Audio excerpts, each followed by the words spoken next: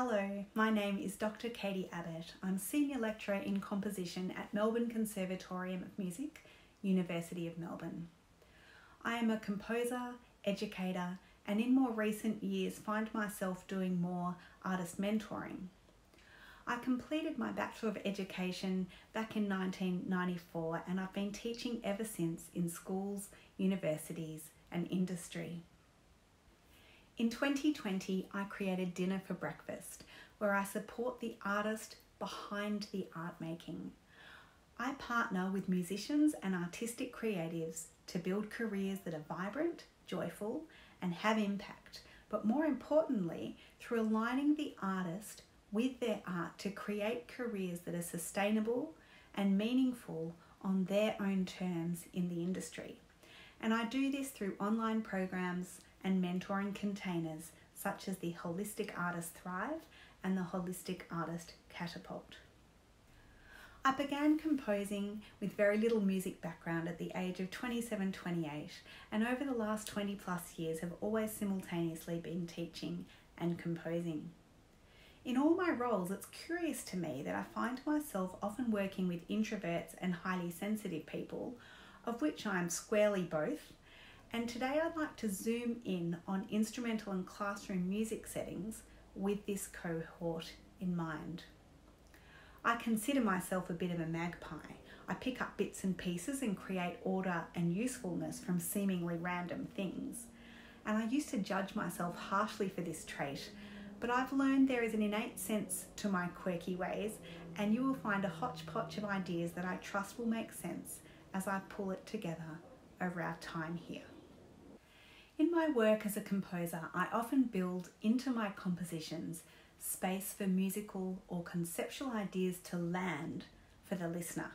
I call them oral palette cleansers. For example, in my 1 hour cycle of songs for 6 voices and 6 instruments, the text for this work came from surveying women from around the world for their hidden thoughts, asking them what they've learned to be brave about and what they'd like to be braver about.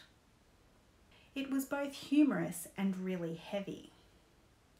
At the very opening of the work, there's a percussion solo, 1 player on 2 hi-hats with added crotale.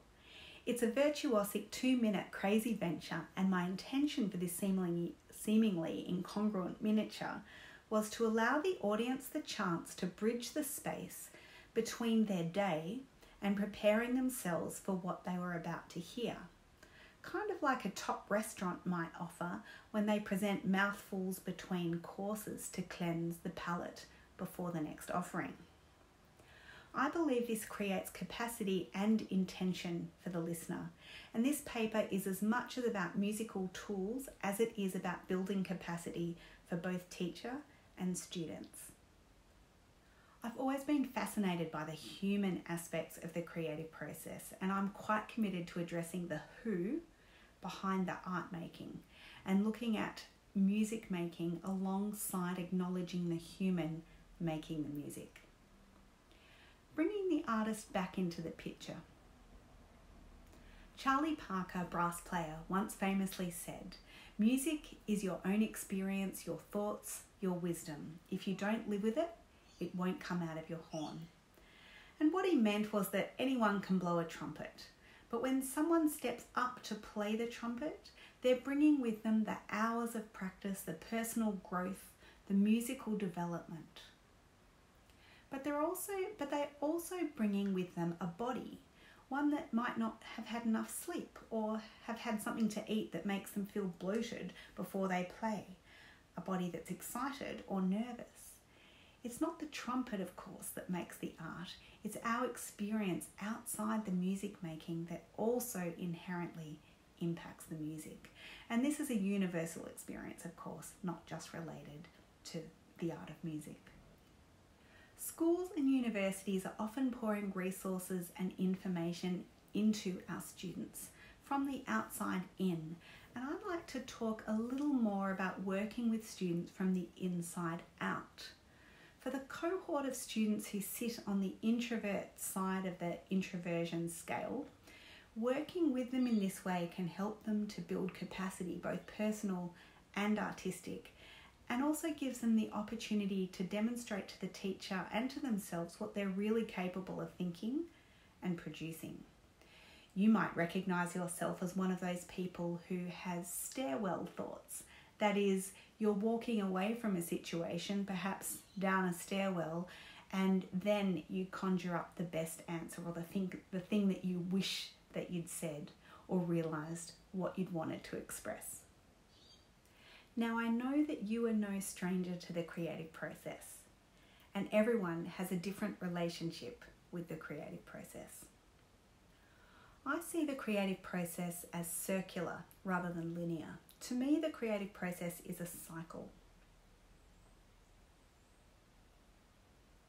Did anyone's heart sink when they saw one of these aspects on the cycle? Maybe presentation or the metaphorical whole, getting started? Everyone struggles with different aspects of the creative cycle. Maybe you could note the aspects that made you worry or perhaps made you feel a bit excited. It's really important that we fully finish the creative cycle because the cycle starts to reinforce itself and it becomes a beautifully positive reinforcing tool. It must have most of the elements there. And I know that one aspect that people think is optional is public showing. Some of these emotions will be familiar to you, but maybe they occur in different spots. What's your relationship like with the creative process? Where do you feel familiar and confident? Are there areas that you avoid? We bump into ourselves doing this circular process, and it is often the things we bump into that are the sticking points in our creative process. Fear, doubt, time, restlessness, anxiety. Sometimes it brings up our personal and past issues. And this is hard when we want to create and simultaneously need to deal with the big feelings, and that can send us sideways or into procrastination.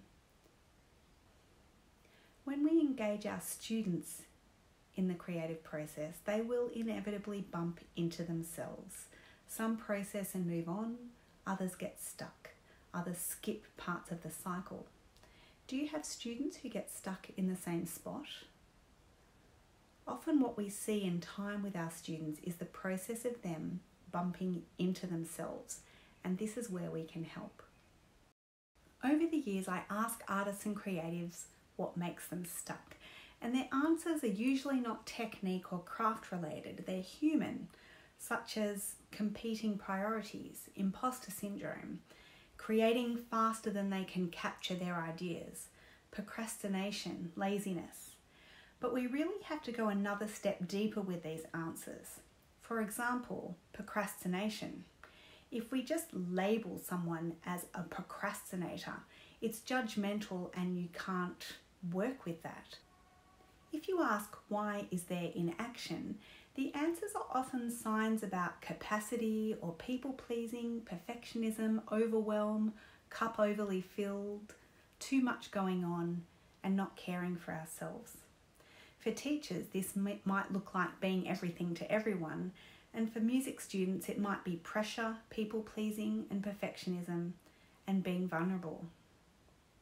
The definition of introvert that I'm using in this presentation is a simple one, and there's a lot of research on this topic, and I'm taking the definition from Susan Cain's Quiet, The Power of Introverts in a World That Can't Stop Talking, and her book for quiet teenagers, Quiet Power, Growing Up in a World That Can't Stop Talking. Introversion and extroversion are on a continuum, and approximately 30% of people fall into the introvert end of the spectrum somewhere.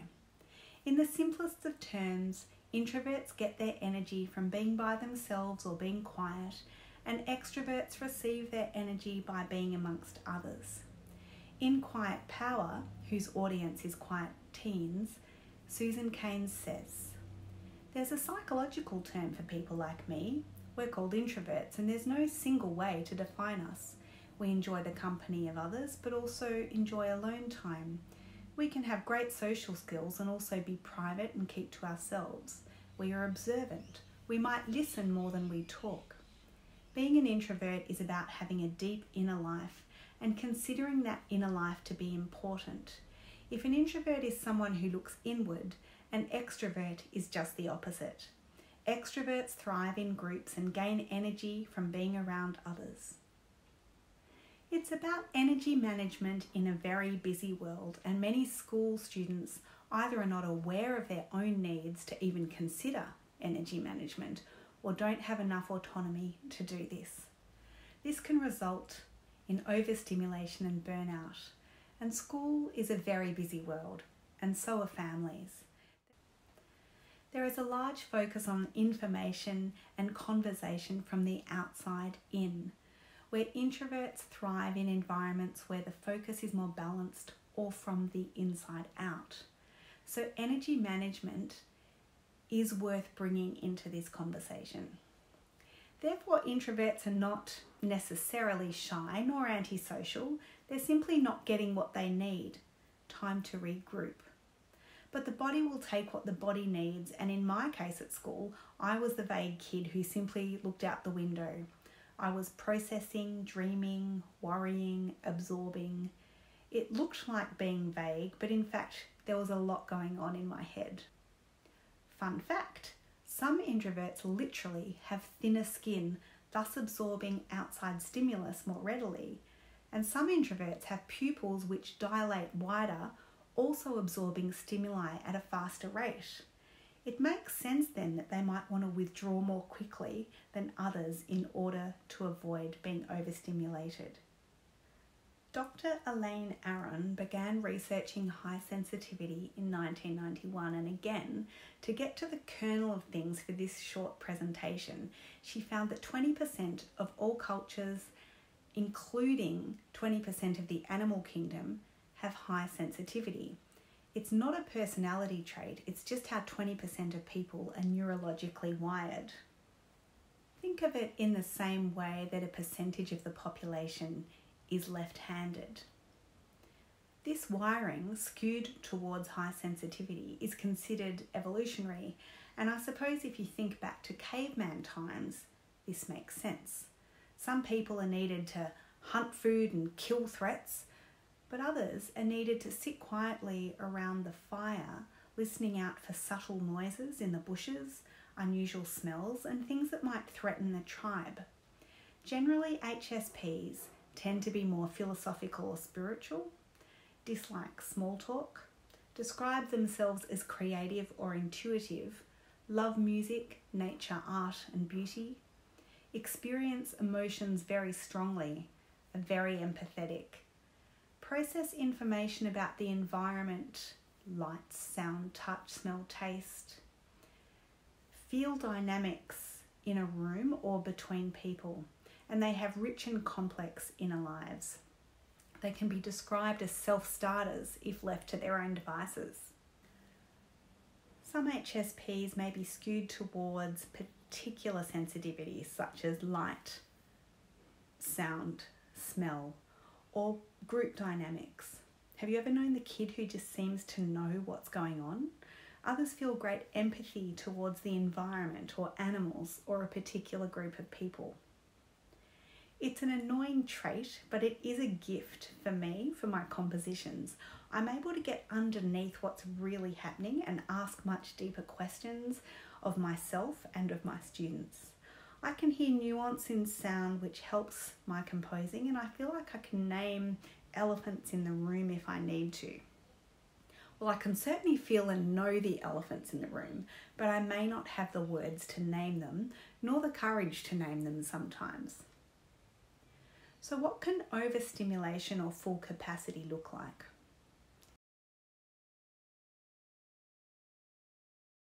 It's a stress response.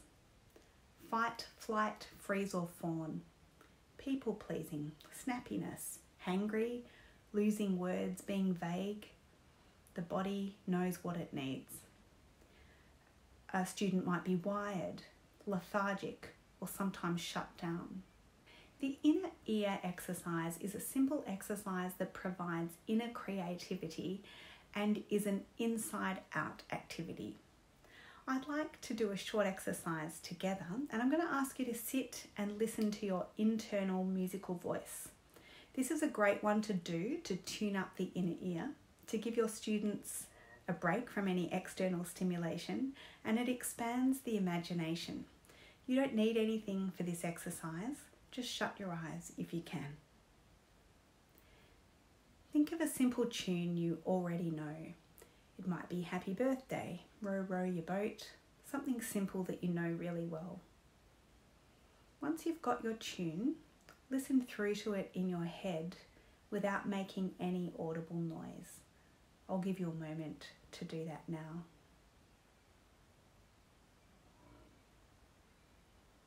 As you're listening to the music, I'd like you to notice the following things.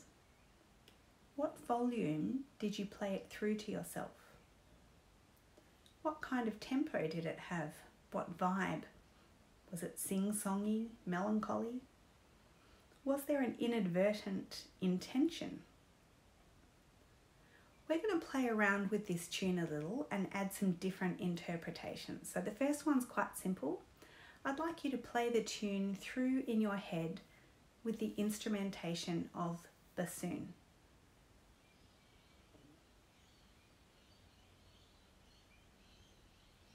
This time, change your instrument to double bass. Is it bowed or pits?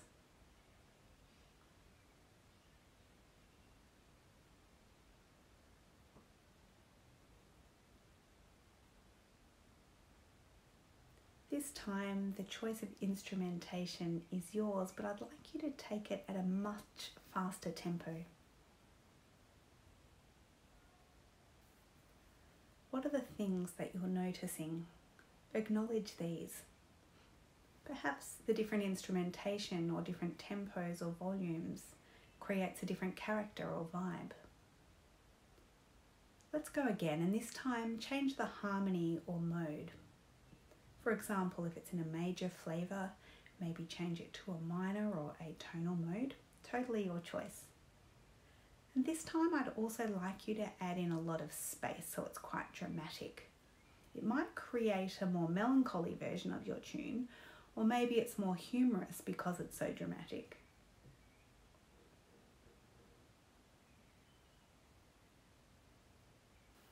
This time I'd like you to build the tension across the structure of your tune. Imagine somebody standing on stage, maybe an opera singer or a trumpet player, and they're starting really quietly and building to a terrific tension towards the end.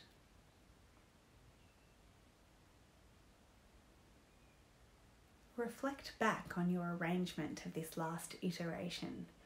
What was it that you adjusted to your melody to build the tension?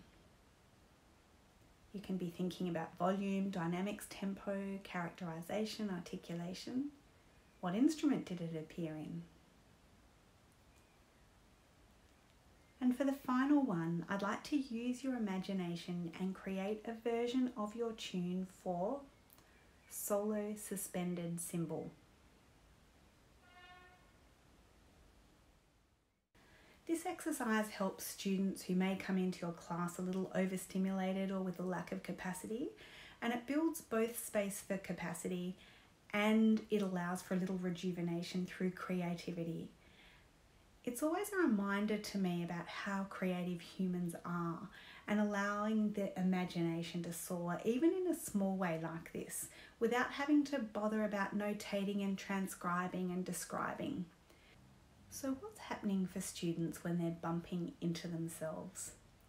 The signposts can be negative self-talk, comparison, capacity, too much stimuli, priorities, the inner critic, perfectionism, people-pleasing, big feelings, or just deeply processing their day.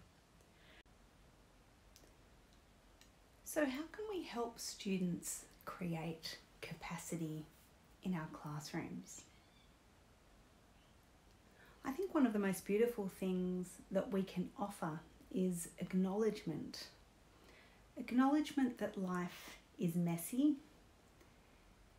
Acknowledgement and feeling seen in the room goes a long way to building capacity. And the reason I say that is that I think many students who are on the introvert end of the introversion-extroversion spectrum and who have high sensitivity may not yet understand that about themselves. They simply might just feel different or feel overwhelmed, but because that feeling is so familiar to them, they may not notice that this is different for other people. So to be acknowledged and to hear language from the teacher or from other adults that capacity is an issue might help them understand where they themselves sit with their bucket of capacity. Acknowledging the elephants in the room is also really important. The elephants don't need to be dealt with, but I always think it's rather nice for them to be acknowledged. People feel and know the elephants in the room. People know when there is a can of worms sitting there, and when it's acknowledged, people can feel relieved that everything in the positive and the negative space of the classroom is being realised, and it creates a feeling of safety for the student. Acknowledge stairwell students. For example, ask in the following lesson whether anyone's had any further thoughts about what was discussed last lesson, or perhaps invite students to send you an email during the week. Doesn't mean you have to reply, but to hear from a student who may prefer to quietly send you an email rather than to speak up in class might be nice.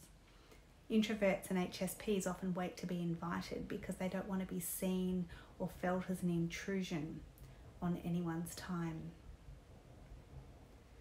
Acknowledge emotions and feelings as important signposts that tell us something about ourselves, as opposed to things that just need to be dealt with in the body.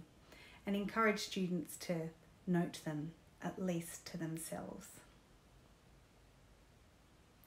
Discuss the creative process and where excitement and zing might lie, but also resistance and hesitation.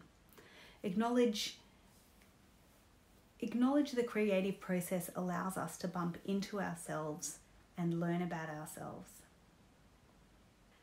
Shaking is a really great way to quiet the autonomic nervous system. So if you have students who have had a really busy day and come in a little bit wired, shaking their bodies is a way where the nervous system can understand to relieve stress. Create a playlist of music for gaining capacity for your class. Ask them to contribute to it. Use it whenever you need to. Ask students what music or art form creates capacity for them and why. Dig in a little bit. And listen to music in the classroom without a reason, just for the sake of it. No analysis, no context, just listening. You could create alternatives where you can. Group work, for example, is really wonderful, and HSPs and introverts do need to do it.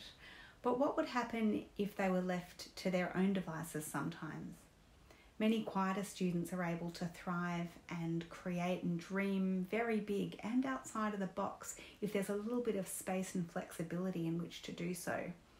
Is this a possibility in your classroom?